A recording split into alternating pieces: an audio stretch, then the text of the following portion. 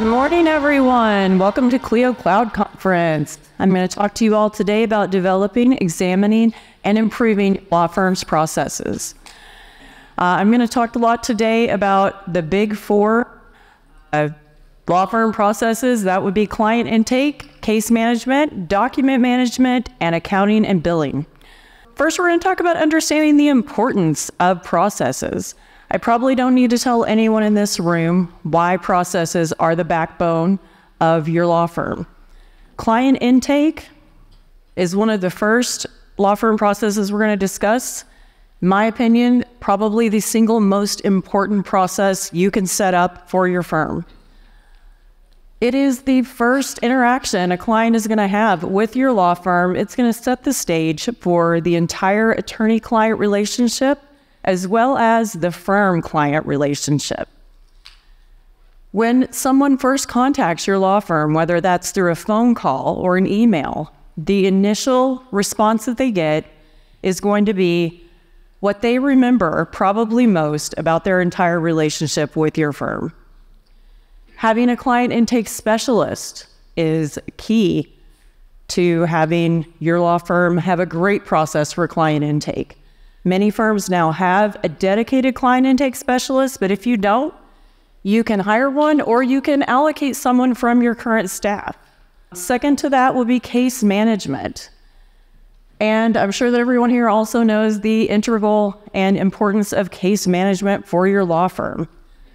Whoever does your client intake may move on to work with case management, they may not. You may have a case manager. You may assign someone for specific cases to be your case manager. Think of case management as the nerve center of every legal matter that you have in your firm. It dictates how information flows, how tasks are assigned. Talking about documentation for each case, going back to client intake, you need to let your clients know how they're going to supply or provide documents to your firm. We used to have people walk in with stacks of documents and we would make copies or scan them in and hand back the hard copies. And we no longer have a very different day and age now where everything is handed to us digitally. If you get the next thing, document management, one of our other key law firm processes. Having encrypted and secure ways to get documents from your clients is very important, and ways to provide documents and information to them in a confidential and secure format. Cybersecurity measures need to be in place to protect sensitive documents and information. Client information needs to be kept confidential and secure.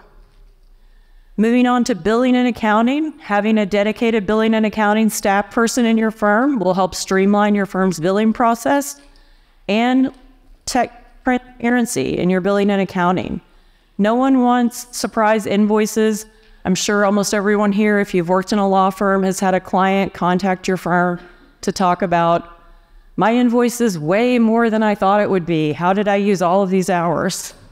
So do clear itemized billing with your clients, and utilize built-in analytics for your firm's software to help them understand it.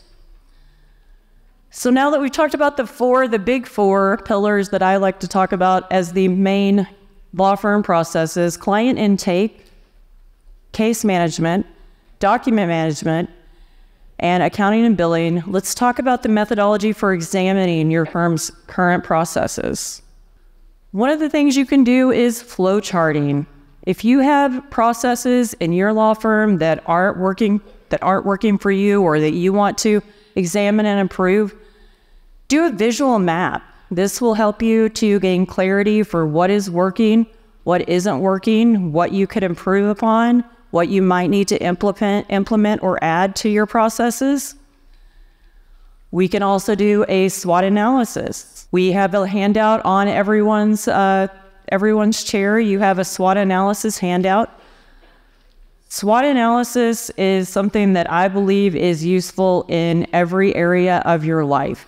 This is great for a law firm. It's great for your personal life and at work with your law firm processes. This is not just a visual. It's something that can help you to make better decisions, to develop and implement better processes. This is where we pivot and improve. It's intensely practical. Do one of these quarterly, do it biannually, do it annually, even do it monthly if you feel that your law firm needs it. Strengths and weaknesses, these are the internal factors that we have control over. Recognize what we're doing well. Acknowledge areas where we need improvement. So a SWOT analysis is something that you can utilize to examine your processes and try to improve upon them, and to help you realize where you need to develop and implement new processes. Opportunities and threats, these are the external factors. Market conditions, competitive pressures, anything that could impact your processes that you may not have control over, but you can control how you handle. You can control how you respond. You can control how you alter or modify or add to your firm's processes. And let's talk about employee feedback. This is another great way to find out what's working and what's not. Who better to help you to know what processes are working in your firm except for the people who are working day in and day out on those processes? This is the staff. They talk with your clients the most. Support staff in your firm are the ones that are going to interact with clients often more than the attorneys. Then you can gather feedback from staff. There are many ways that you can do this. One of the things that's easy to do nowadays is an anonymous online survey. If you have a small staff, you may want to do a roundtable discussion. Suggestion boxes, this is a very age-old method that we've used throughout history for different areas, but we could use it in a law firm if you'd like. It is really useful to find out what your employees believe is working and is not. You could do a focus group even within your own firm, where you bring the staff together, do a working lunch, something of that nature, where you can get together and talk about what's working, what's not, what can we improve upon, what can we change. Get and take and implement your employees' suggestions. This is the best feedback you can get. These are the people working day in and day out. These are actionable insights. Your employees provide the best feedback that you can get. You can make micro adjustments that will yield significant gains in efficiency and streamlining your firm's processes. And I want to go back to SWOT analysis. This is something you can also do with your staff, with your current employees, the people that are working with your firm day in and day out. No matter what size firm you have, whether small or large, your staff are the ones that are out there on the front lines, sort of boots on the ground every day, working with your clients, with your vendors, with anyone that you're collaborating with. This is the frontline experience, so to speak. If you want to create more efficient processes, listen to your employees, listen to your support staff, try to implement the things that they suggest, even if it's small suggestions. Talk to them and find out where you can make improvements and how you can make that happen. I want to talk a little more about client intake. This is a process that, again, I believe is the most important in your law firm. The process sets the stage for everything, and you can utilize client relationship management software to help streamline your processes. Hi everyone, we are at Clio's Cloud Conference. Whatever case management software or client relationship software your firm utilizes, you can use this to help automate. You can use it for intake. You can have the intake form from your case management software hooked right into your law firm's website. That will go right into your pipeline. This takes away time, energy, and manpower that in years past we've had to do on our own. If you're not already utilizing client management software, please consider it. This is something that will save you a lot of time, a lot of energy. It will help with efficiency and streamlining everything. You can use it as well for document management. So client relationship management software is good for all of the 4 pillars of law firm processes. Document management, most client relationship management software, such as Clio, has their own client portal, and clients can upload documents securely and safely. You can send documents to your clients securely and safely for e-signature or for review, anything that you need. Billing and accounting, most client relationship management software, Clio included, has billing and accounting built right in so that you can do everything through this one software system. I can't tell you all how many law firms I meet every week that have never used client management relationship software. I'm still shocked by this to this day, and it still happens every week. I wish that I don't believe in my lifetime we're going to overcome that. I believe there are always going to be firms that refuse to implement client relationship management software. I'm going to guess that everyone in this facility has come around because you're here. But there are attorneys every day that refuse to use it and want to stay as simplified as possible.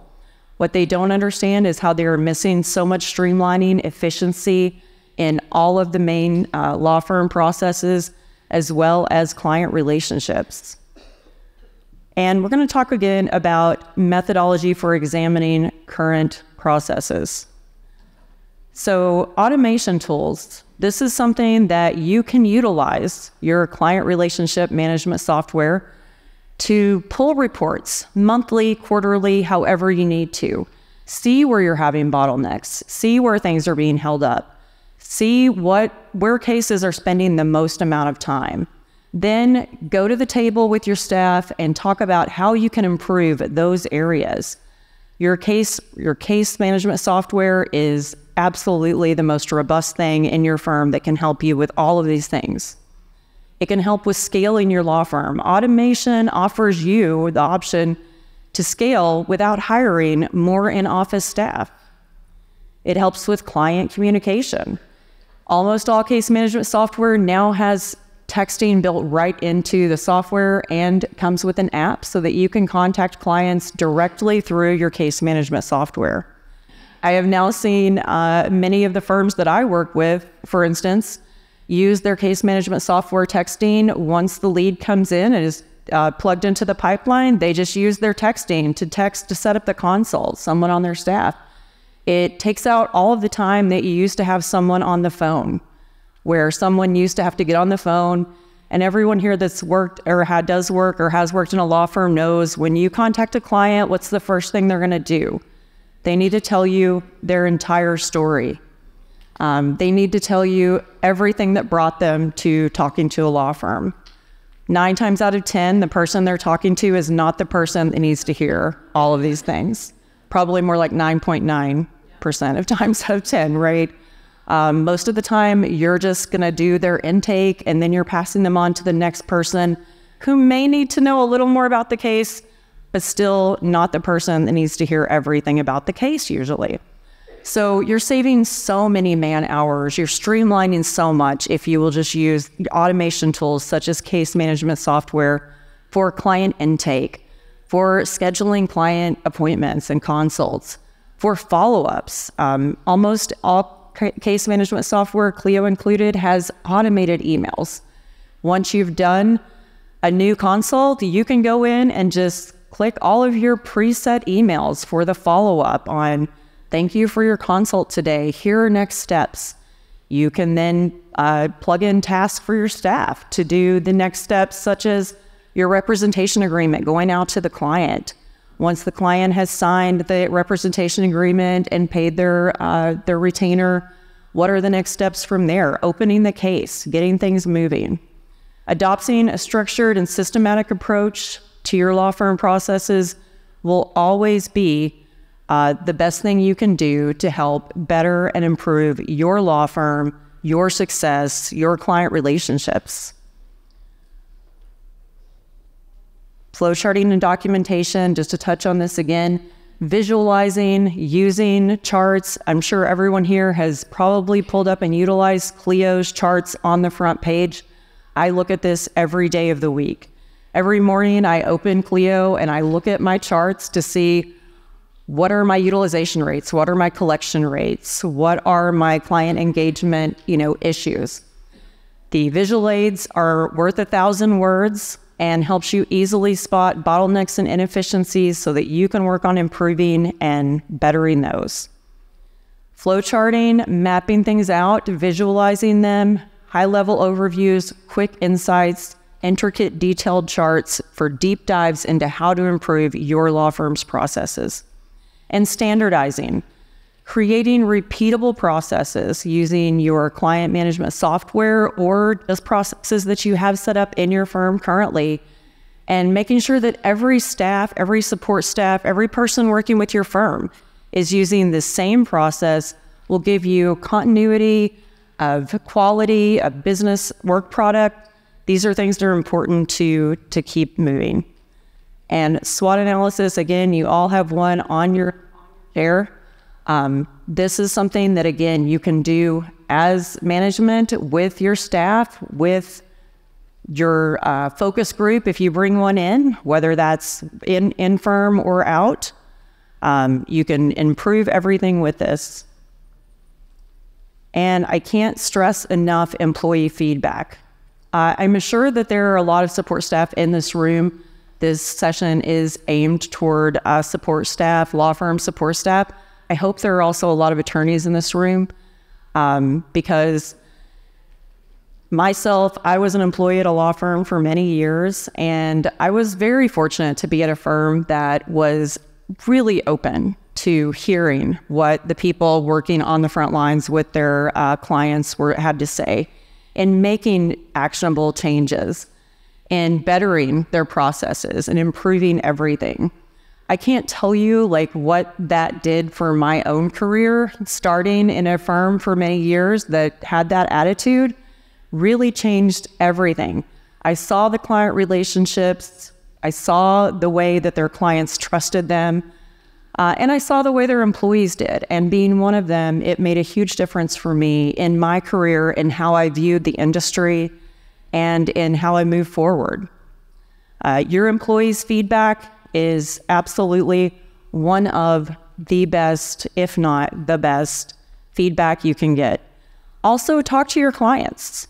Often your employees will have this feedback for you. Oh, Joe client said that the intake form online wasn't working. And that is the third person this week to tell me that they weren't able to get the intake form to submit. These are things that you need to take as feedback and constantly work at improving. Communication is another thing within your firm that you can help to improve with your employees as well as your clients. Many firms are using different platforms now, such as Slack, Teams, Discord, whatever platform you use. I know that our project management has its own sort of little chat area, sort of like a Slack, where all of the team can go in there and talk to each other. You can offer support to each other. You're going to get a lot of feedback just from those communication channels. You can set different rooms, different areas for instance, all of the bankruptcy team to go in this room, all of the criminal team to go in this room to chat. Have a universal one, an open one for everyone that's in the firm to chat with each other and talk as well. You can also use your case management software texting app for clients to be able to reach you easier. These are wonderful because everyone in the firm can usually see them, not just the person that they're texting with. It's a completely game-changing, I feel like, for law firms. So I'm going to open up the floor for questions and comments. I want to, please don't just ask if you have a question. Please talk even if you have a comment or an idea or suggestion. We can all learn from each other's experiences. And also, Jamie is going to be coming around with the microphone. Please wait until she gets to you before you start speaking. And because we are recording the session, If she gets to you if you start speaking before she gets to you, I will ask you to just say the question or comment again. And where's Jamie? Here she is. And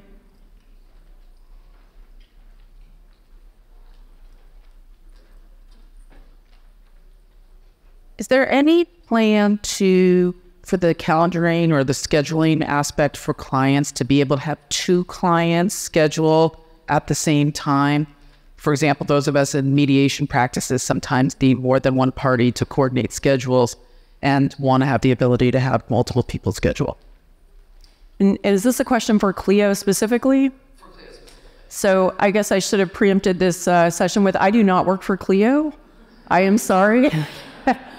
That is a really great question, and I will ask if there is anyone here in the room with Clio that could answer it, but I'm not going to hold out a lot of hope.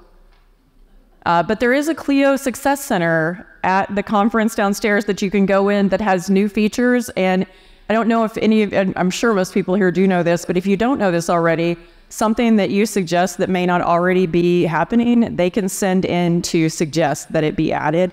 I've done that myself. Any other questions, comments, or discussions? Hi there. When it comes to client intake, that initial conversation, there's so much more AI being offered in whether we use an actual staff member or whether we hire a firm that uses AI or has these, this consistent way of bringing in those leads. Have you seen that the AI or the contracting out be more successful than having a staff member do it, or what do you recommend? So that is that's a good question. Very difficult decision to make, I think, for firms. I know I work with many firms who do both, and I can say that I have seen successes with both. I feel like it's definitely moving toward the farming out, so to speak, or outsourcing of that. And I think that the reason for that is most people are becoming more virtual, and also the post-COVID legal landscape. I think we're seeing a lot more people needing and utilizing legal services, and law firms have become somewhat overwhelmed since returning to normal, so to speak. I can't say that I've seen one work better than the other, but I have seen successes with both. Hi, I was wondering, so in terms of getting employees to kind of jump on the bandwagon with new law firm processes, particularly on the tech side of things, often there's a big element of actually training them and answering questions. And if you're the one spearheading that effort, it can easily become a full-time job. Are there any tips that you have for just making that more efficient on the side of the person who's kind of trying to encourage? Yes, I do have a lot of good suggestions, and thank you for being the person, it sounds like, making those suggestions. So one of the best suggestions I give to law firms, and I meet with law firms on a regular basis. I work with tons of law firms across the country every day, every week. When you're getting new tech implemented, almost all of it will come with training of some sort or resources. Rather than have to keep being the person that they come ask questions to, get everybody signed up for the demos, for the education. Also show them where they can find those videos and the help articles so that they can learn. We all know that the best way we usually learn is by doing. It's by doing the action over and over, day in and day out. So normally, for instance, I often set up firms with a new bankruptcy software system. I set them up, I have the firm staff set up to do a demo with the education partner at that software system. Then I give them a follow-up Calendly link that's just for if you have additional training, firm training needed. So get everyone set up with the right education, the right resources, and if you set everyone up for success from jump, you'll see that it'll run a little smoother, it'll go more smoothly. They're still gonna come ask you questions, but you can just remind them where to go get those answers.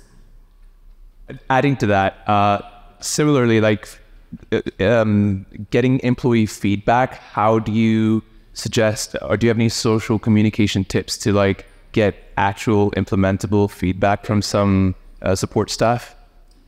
Yeah, I think that using the anonymous surveys or anonymous feedback is probably how you're going to gather the most honest feedback. I know that when you're in a smaller or moderate-sized firm, that can still be challenging.